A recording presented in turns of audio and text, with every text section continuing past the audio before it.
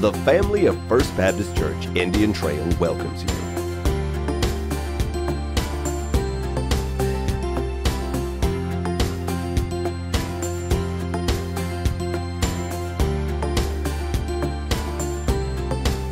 Join with Senior Pastor Dr. Mike Whitson as we present Decision for Life. Welcome to First Baptist Church Indian Trail.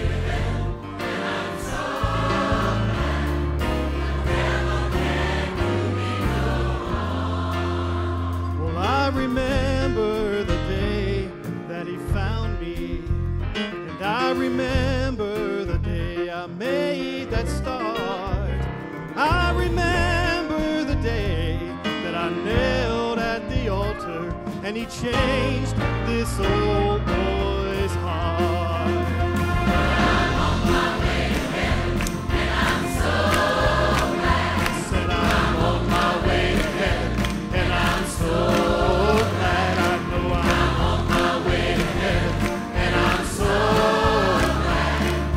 The devil can't do me no harm. Well, there's no use to tell me God is not living. There's no use to weave that evil spell. I just talked this morning to the great and higher power, and he said he is alive and well. I'm sanctified and holy, and I'm so glad. I said I'm sanctified and holy, and I'm so glad. I'm sanctified and holy, and I'm so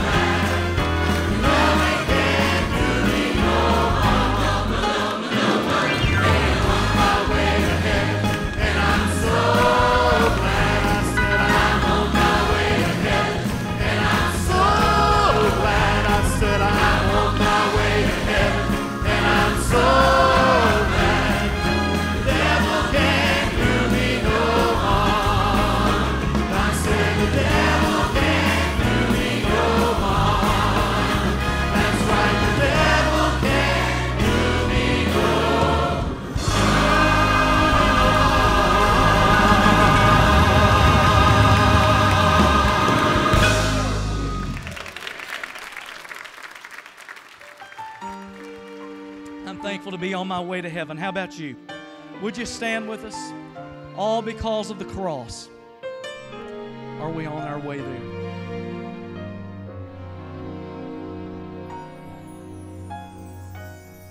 Years I spent in vanity and pride, caring not my Lord was crucified. Knowing not it was for me he died on Calvary.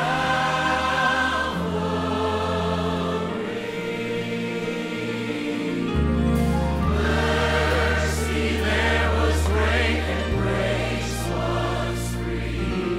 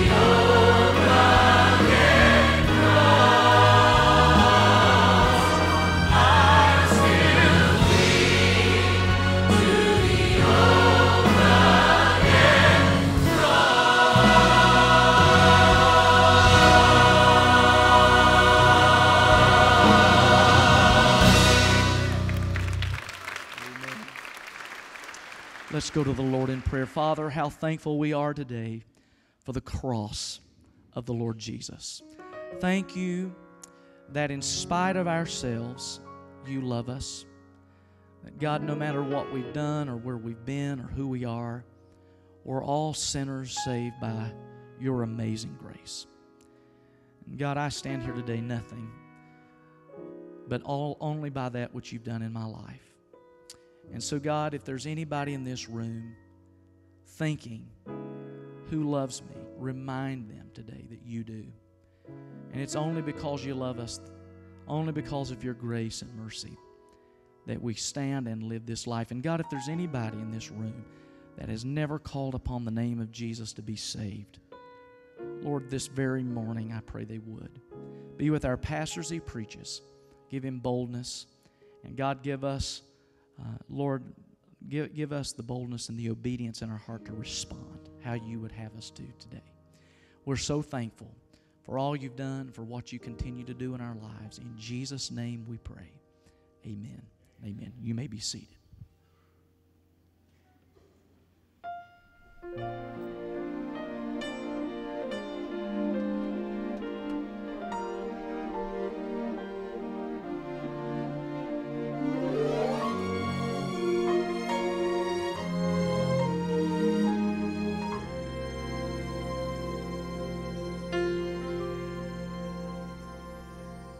From God's heaven to a manger, from great riches to the poor, came the Son of God to seek and save. From the azure halls of heaven to a rough and rugged cross, Jesus came, and there his life he gave for all. Redeeming love, a love that knows no limits. Redeeming love, a love that shall not die. My soul shall sing throughout the endless ages, with choirs extolling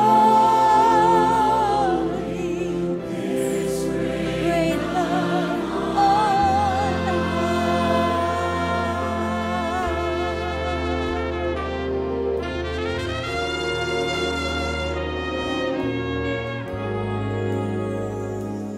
From a loving Heavenly Father to a world that knew Him not, came the man of sorrows, Christ the Lord. Oh, but in my wanderings, Jesus found me. Oh, my soul, with His own precious blood, gave to me a peace this old world could not afford. Redeeming love, a love that knows no limit. Redeeming love, a love that shall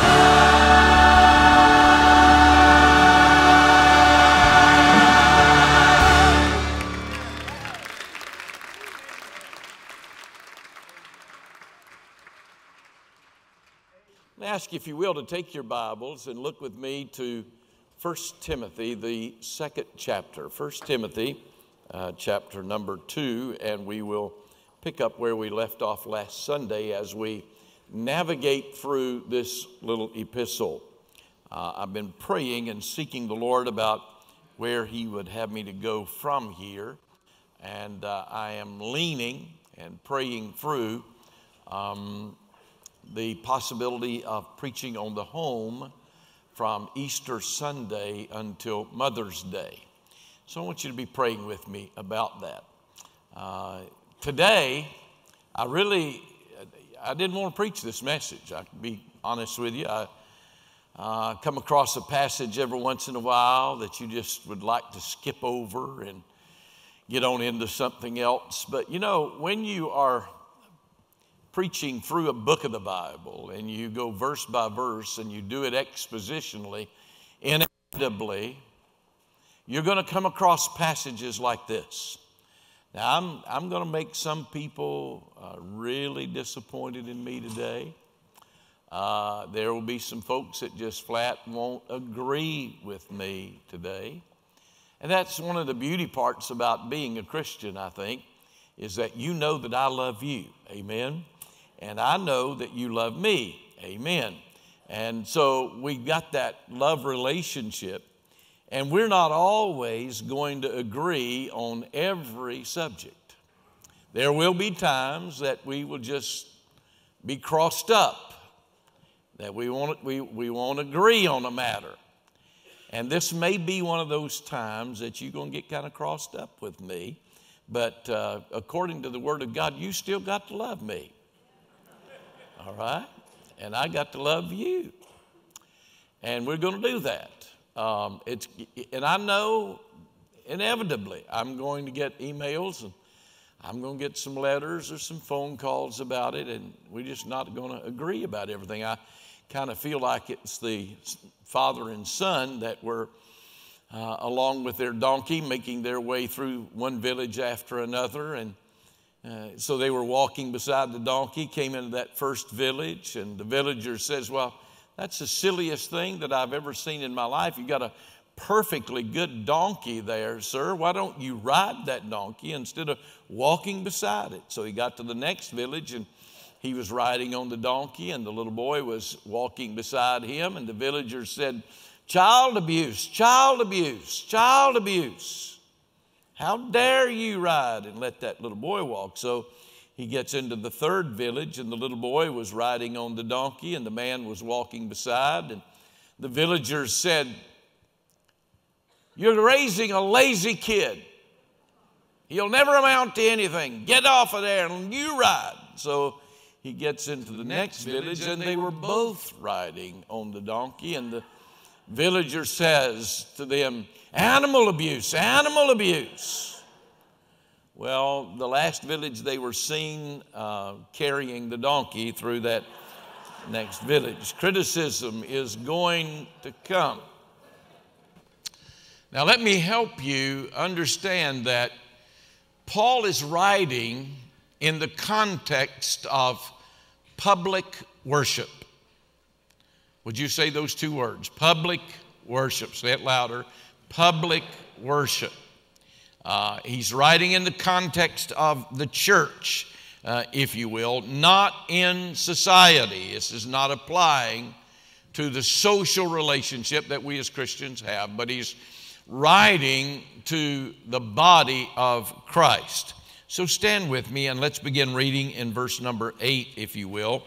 1 Timothy chapter 2 and verse 8. I will therefore that men pray everywhere, lifting up holy hands without wrath and doubting. In like manner also that women adorn themselves in modest apparel, with shamefacedness and sobriety, not with braided hair or gold or pearls or clothes that come from Nordstrom's. I'm glad God put that in there. But which becometh women professing godliness with good works. Let the women learn in silence and with all subjection. But I suffer not a woman to teach, nor to usurp authority over the man, but to be in silence. For Adam was first formed, then Eve, and Adam was not deceived, but the woman being deceived was in the transgression. Notwithstanding, she shall be saved in childbearing, if they continue in faith and charity and holiness with sobriety.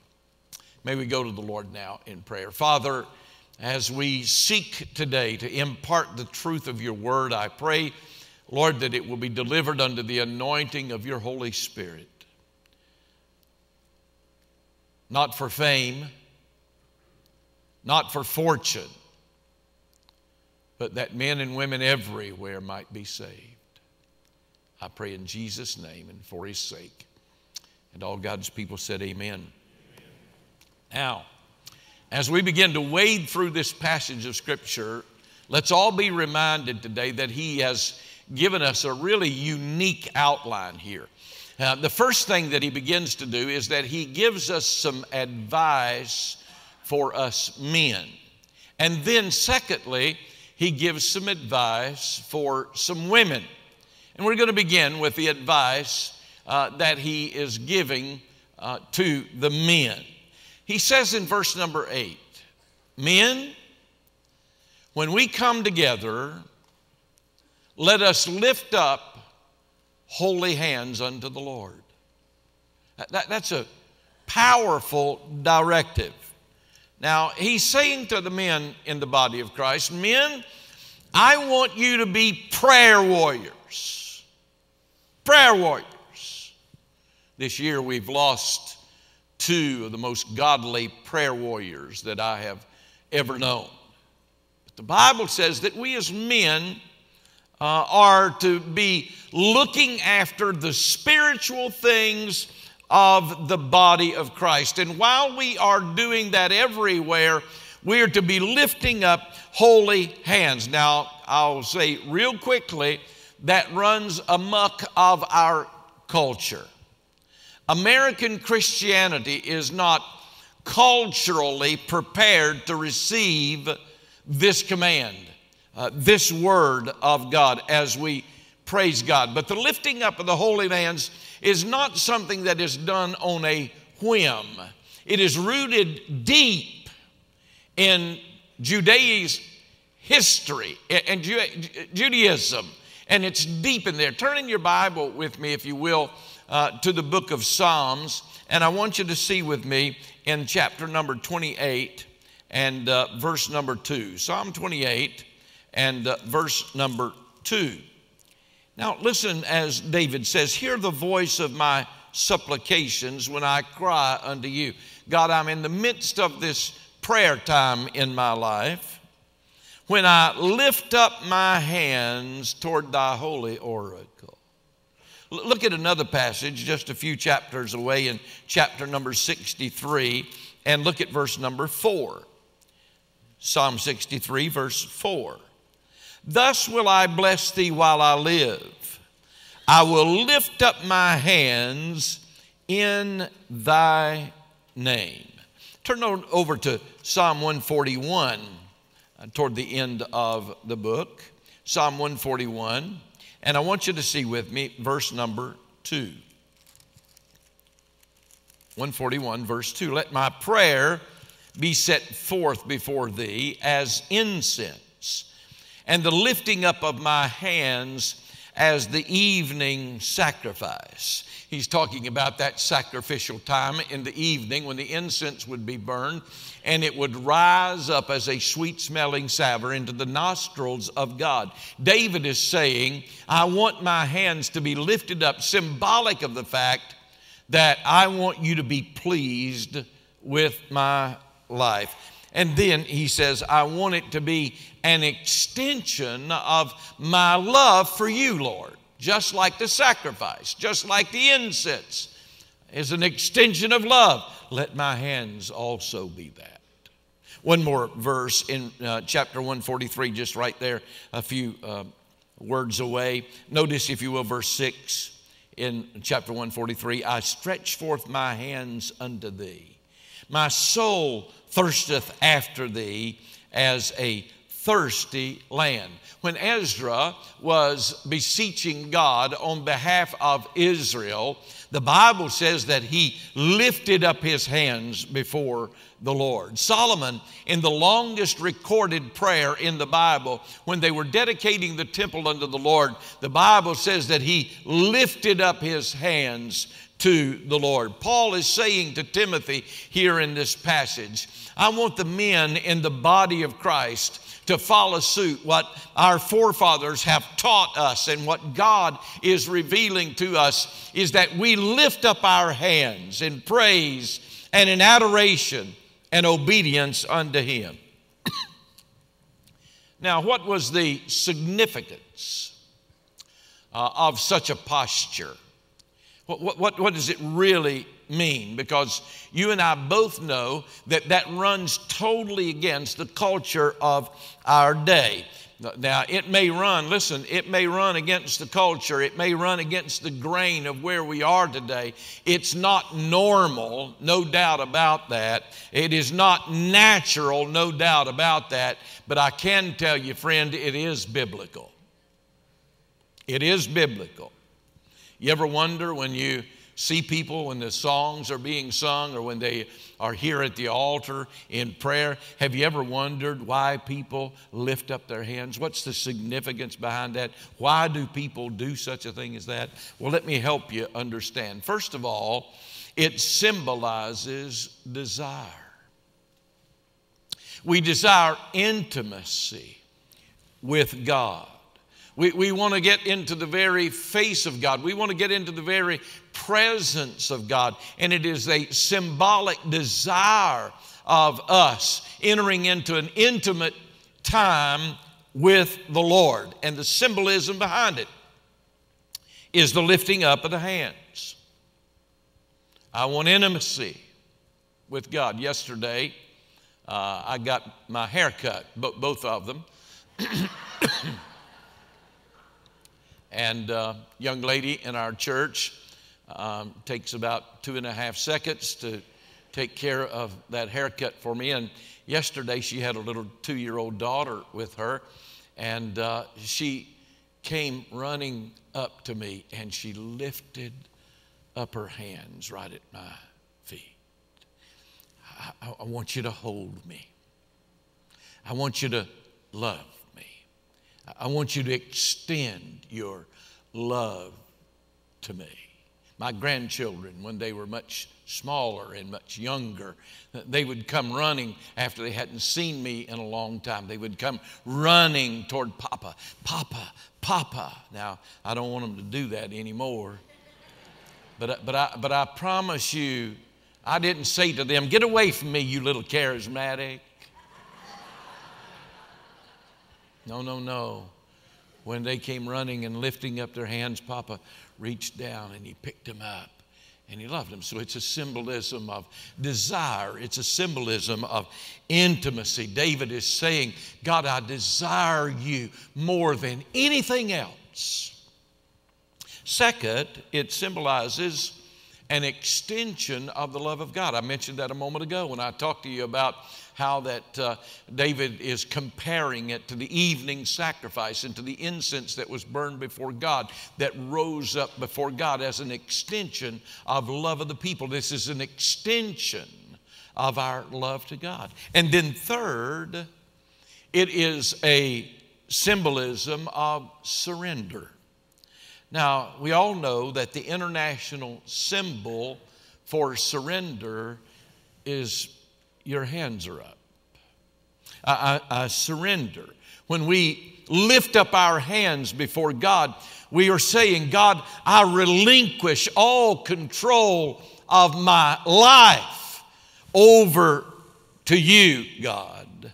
It's you that I desire. The Bible says, men, we are to lift up holy hands. It's a symbol of desire. It's a symbol that we are extending our love to God. It is a symbol that we are surrendering to God. Notice what he says here. He says, without wrath. What does that mean? It simply means that when you go before God, that there's nothing between you and another person that would hinder that prayer time. It means that you don't have any anger or hostility toward another individual that needs to be settled before you go to God in prayer. I'm coming before you, God, and my hands are extended, and as best as I know, God, there is nothing between me and somebody else. But then he says, without doubting. You'll find that same word over in James chapter 1, that if any lack wisdom, let him ask of God. And he says in that little context there that we are to ask God without doubt that God is going to do it. And God says, I will give it to you, and I will give it to you lavishly. In other words, you're going before God and you're going without doubting. You're not saying, well, God, maybe you will, or maybe you won't, or maybe you will, or maybe you won't, or I think you will, or it's nothing of that. You're saying, God, I believe. Without doubt, I am extending before you. This is exactly why that when we are praying for sick people, when they come before here and they want the anointing of the oil on them and they want the church to pray for them, it's why every time, just like yesterday with Brother Steve McQuaid, Brother Steve got a tough word yesterday that the doctors have done all that they can do, and hospice is called in, and Steve is saying, you know what my wife told me years ago, preacher, either way I win. And before I left, I said, Steve, I want to pray for you. And I didn't pray, well, God, maybe you can, or God, it's possible for you to. No. When the sick are brought before us, ladies and gentlemen, I pray for the ultimate. I pray, God, that you would eradicate that illness and that sickness totally out of their body, from the top of their head to the soles of their feet, completely remove it and heal their body. I pray for the ultimate. Now, if God doesn't do it, that's none of my business. That's His business. He's sovereign God. But when I pray, I'm praying for the ultimate. And I'll leave the rest of it to God. So, we're praying, lifting up holy hands, men. We're to be the spiritual leaders. We're to be before God pure and holy and clean, and we're to lift up our hands. But now then, he gives some advice to the women. Now notice something about this, Greg. He only gave one verse for the men, and he gave 7 verses for the women. Did you notice that? You ever wonder what that is all about? Well, the women are 7 times more pretty. The women are 7 times more gracious. The women have 7 times as much grace. How am I doing, guys? Am I doing all right here? Am I, you know?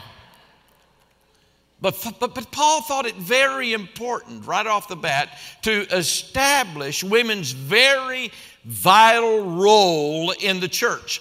Her very encouraging, essential role, and what that was to look like and what it was to be, so that she would not get off track. Paul knew the power of a woman's life that would be unharnessed if it were not dealt with properly.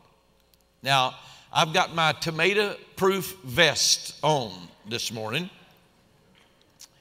And I know that some of the things that we're going to say here today, it may rub some of you wrong.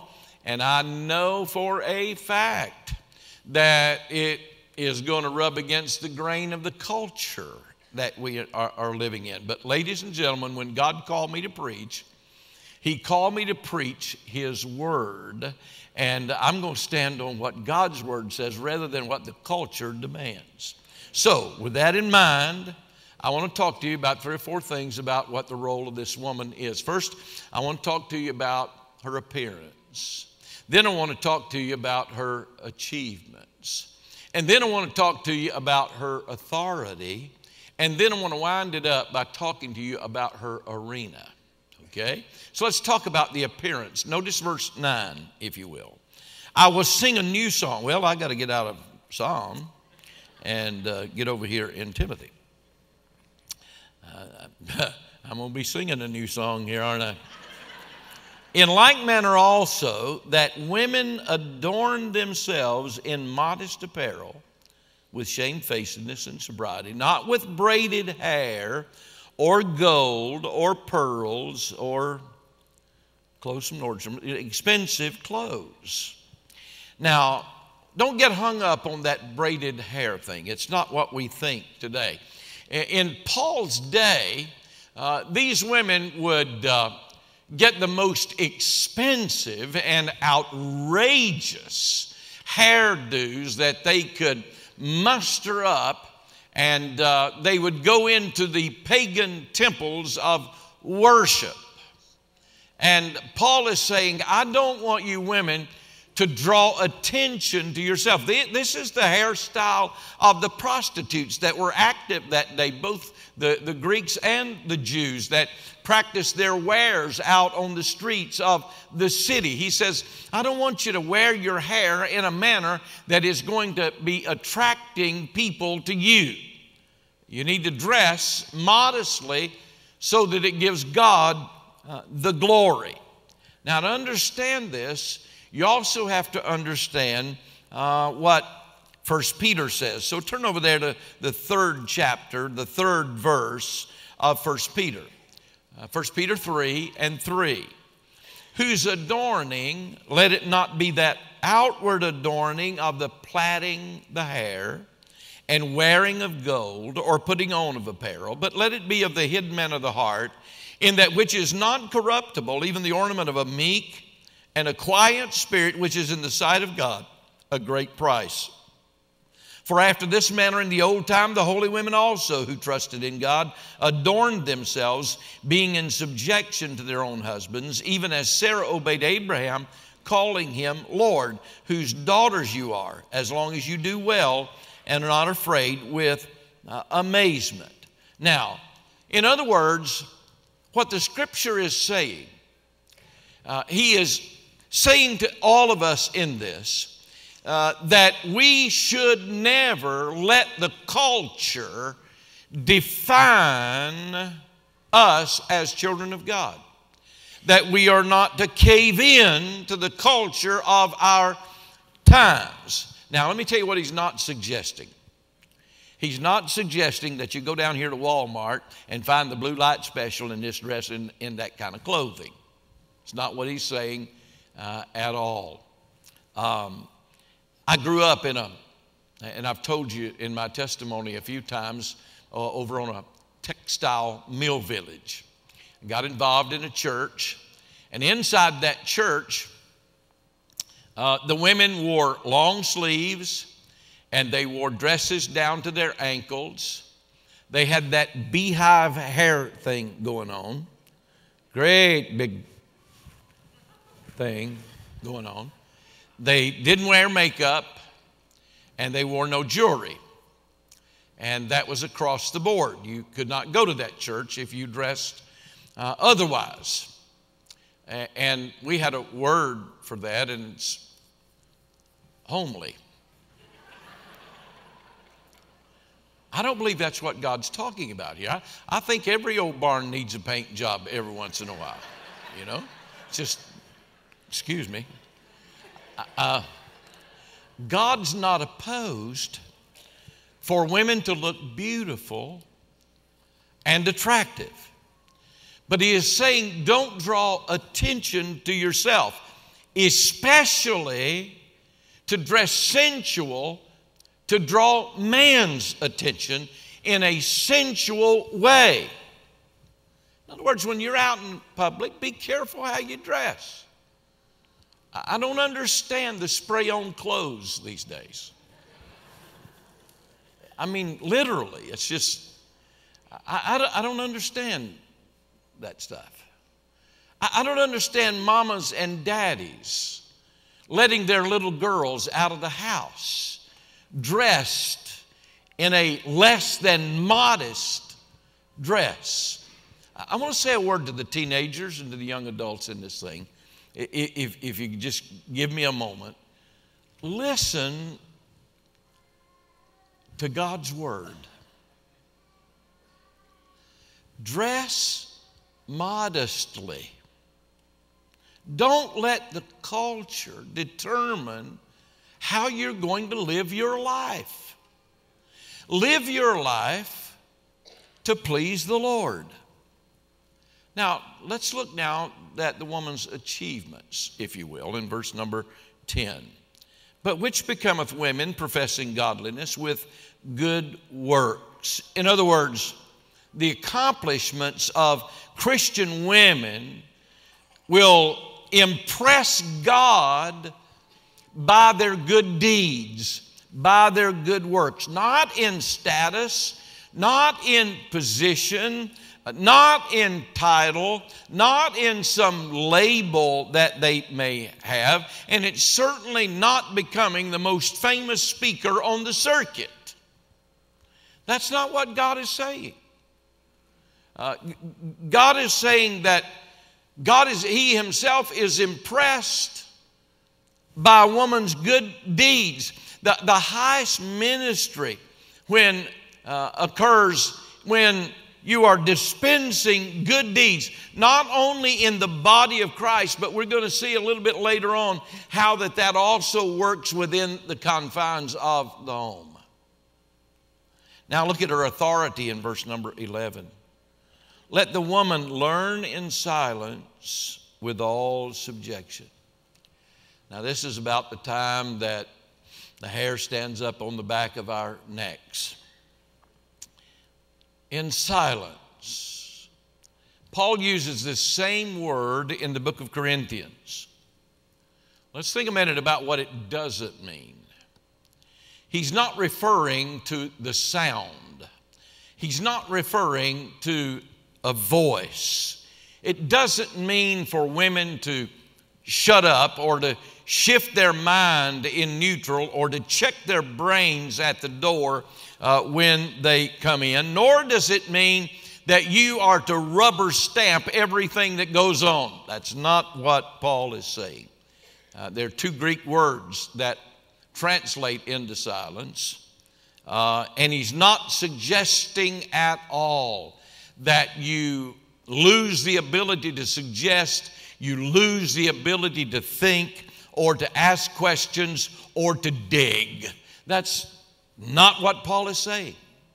But in the process of learning, understand, Paul is saying that God has set up an authority in the church, and we are to be in submission and subjection to that authority.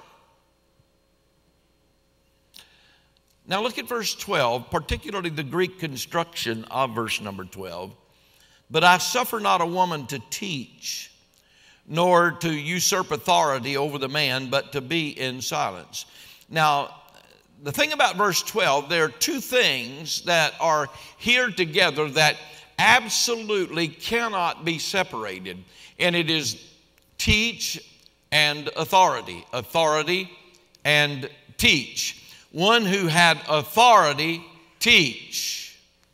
Teach in authority. They are inseparably linked together. Now again, let me clarify what he's not saying.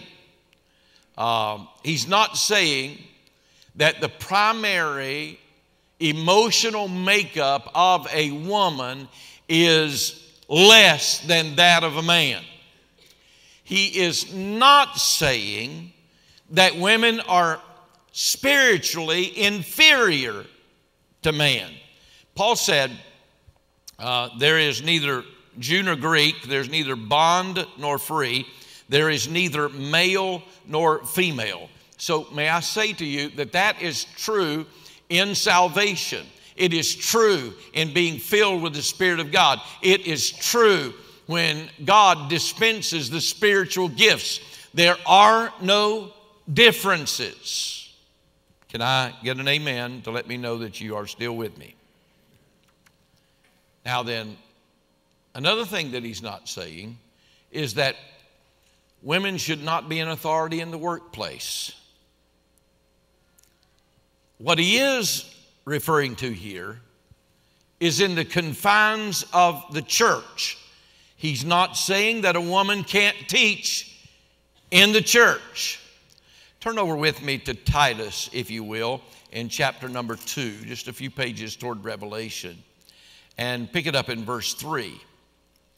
The aged women likewise, that they be in behavior as becometh holiness, not false accusers, not given to much wine. Now watch this. Teachers of good things, that they may teach the young women to be sober, to love their husbands, to love their children, to be discreet, chaste, keepers at home, good, obedient to their own husbands, that the word of God be not blasphemed. Powerful words. Paul says, I want women to teach. God help us. I would hate to think where First Baptist Church, Indian Trail would be today if we didn't allow women to teach the Bible. I don't know where our children would be. I don't know where our students would be. I just don't know where we would be as a church if we harnessed that spiritual gift that God has given to so many of the godly women in this fellowship. But he says, I permit no woman to be in authoritative position over a man while she teaches. Now there are two reasons. I held up one finger, I'll hold up two. There are two reasons why Paul says this. Now, many people today would take this passage of Scripture, and you've heard it, and I've heard it too, and they would simply say, well, now wait a minute, Pastor. Paul is talking about the culture of his day, and that applied to the culture of his day. This is the 21st century. We have a different culture today, and it doesn't apply to us. I am always flabbergasted and amazed at the serendipity approach that many people take to interpreting the Bible. And they will take this passage over here and they will say, oh, that was for their day, it's not for our day. And then they would take a passage over here, well, yeah, this applied not only to them, this applies to us. This doesn't apply, this does. This doesn't apply, this does. Why in the world, folks, when we are studying and interpreting the Scripture, can we just not take the Bible for what the Bible says? And so, he gives two reasons why he has stated what he said. Number one, he says, for Adam was first formed, then Eve. And then number two, Adam was not deceived, but the woman being deceived was into transgression. Adam was born first, Eve sinned first. Therefore, she's not to have and be in an authoritative position over a man while she's teaching. Now, hear my heart a minute. If you go and look at every commentary that there is and study this out, the Greek terms, word studies, look at the commentaries' remarks about that passage, here's what you're going to discover. You're going to discover in the midst of all of that, there is absolutely no rational explanation behind these two reasons. I'll say it again. You won't find a rational explanation behind the two reasons that he gives. Now then, because I can't understand it, I don't understand this part, I don't understand a lot of stuff in the Word of God, but because I don't understand it does not minimize whatsoever the impact of it. There are a lot of things down here that I don't know about God. And by the way, our pea-sized brain won't ever figure out all the ways of God. Does that mean that I am not going to obey it? Absolutely not. I am not going to reject what God says, even if I can't understand it. God's order of men is to be in the authoritative position in the church. Now, let's look at the woman's arena for a minute. And I'll have to quickly go in verse 15. Notwithstanding, she shall be saved in childbearing if they continue in faith and charity and holiness with sobriety. What is this? Why is it here? Let me say this. He's not saying that women, you're going to be saved because you're going to have a baby. We know that that's not true because a lot of women don't have babies, can't have babies. A lot of single people won't have babies. So we know that that's not true. He's not saying you're going to be saved from physical death if you have babies. By the way, men, if those two interpretations were true, you and I would be in major trouble. All right. Now, some people suggest that he's referring to Mary and Mary having baby Jesus and Jesus being the way of our salvation. I don't think that that's what Paul is saying at all. I think you have to look at the context of what has been said up to this point to understand what he's talking about here. He's talking about the importance, the vitality, and the experience of women inside the church. He says salvation comes to them in the midst and in the course of the domestic affairs of their life. Having babies, being a housewife, taking care of the home. How many of you have read Proverbs 31 lately? It's one of my favorite passages of Scripture. It's Solomon, and he is paying tribute to his mother. And if you read it and study it, you're going to discover that this wife, his mother, committed all of her energies, all of her talents, all of her abilities to enhancing and to the building up of the home. Ladies and gentlemen, our penitentiaries are filled with young people today, and they are there because the man did not assume the responsibility that God had for him, and the woman shirked her responsibility as a mother. God has entrusted little ones to us. Can I just have a little confession time? It's good for my soul. And let me just say a couple of things here in closing.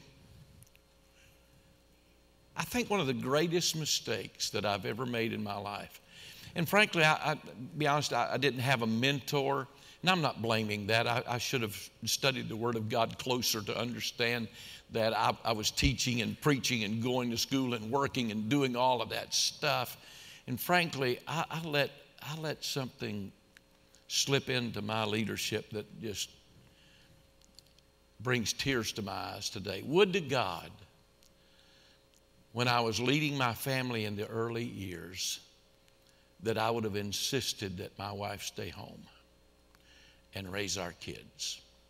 But I felt like if I could get a bigger house, a nicer home, if I could provide more stuff for my kids, that, let me just tell you, friend, if I had to do it all over again, I promise you this, I'd live a much simpler life than I did back then. There are a lot of things that I could have done without. There are homes smaller that I could have lived in. I don't know if I could have driven any worse cars than what I drove back in those days, but I could have lived in a much smaller home and a much simpler life. And I think the greatest injustice that I did to my kids and to my wife was positioned us where we needed and wanted that second income. God has entrusted kids to you, ladies and gentlemen. And you single moms, bless your heart. I love y'all with all of my heart. And would to God somehow, some way, someday down the road, it would become possible for you to be able to stay home with your children. I wish that. I pray that for you. And I'd like to challenge all of you parents that are in here. Figure out a way. Make it happen. Be there for those kids. Get in that role that God has designed for you. God has given some major advice for us men and women. He says, men, pray and lift up holy hands. Be the spiritual leader in your home and in the church. And women, be that woman God would have you to be. As that man becomes the spiritual leader, you support him and you love him. You be that keeper in the home.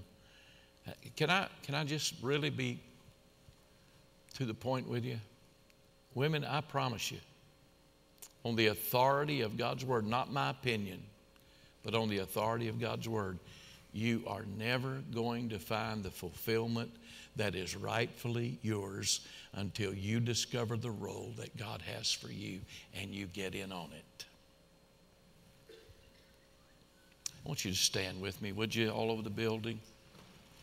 Matthew's going to come and he's going to lead us in this hymn of invitation in just a minute. Hey, I'm going to ask you men about something. Would you do this for me? I'm going to do it real quick, and I want you to respond real quick. If you would admit before God, God, I just really hadn't been that spiritual leader that I need to be. And frankly, God, I don't have it within myself. Naturally, I just don't. But God, with your help and with your power, I want to be that man in my home. I want to be that spiritual leader I want to be the man of God that you want me to be. I want you to leave right now out of your seat. And I want you to just come and find a place here at the altar. You can stand or you can kneel and just simply say, you know, God, I am not that man that I ought to be. I want to be, and God, with your help, I will be. Thank you for watching Decision for Life. Our location, life group, and program information are available online at FBCIT.org. We hope you will take the opportunity to join us in person. Thank you from the family of First Baptist Church, Indian Trail.